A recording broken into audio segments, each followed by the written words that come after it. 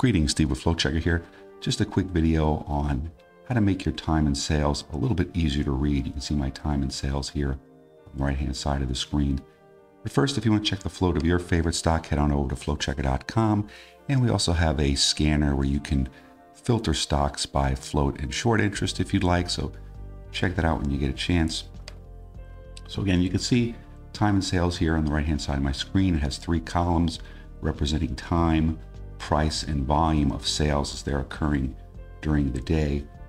The green will represent sales that are happening on the ask, so the price moving up, whereas the red is happening on the sales that are occurring on the bid. You think of the green as buying volume and the red as selling volume.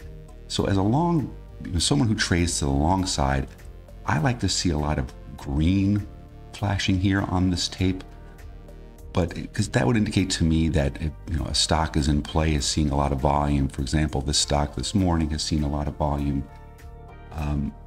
Part of the problem is with the default settings, you're going to be seeing every sale that's going through. Now, in the morning when you're looking at the chart, the level 2 and the time and sales, at least for someone like me, that's a lot of information to process.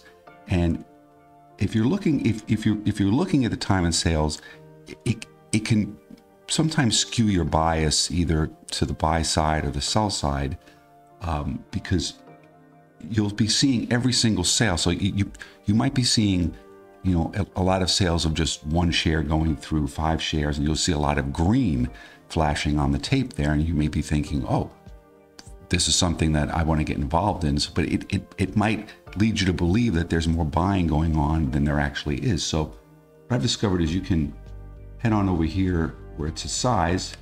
If you click on that, if you left click, you can then filter out. You can show sales that are going through either 200, 500 shares at a time. You can also set up a custom size filter.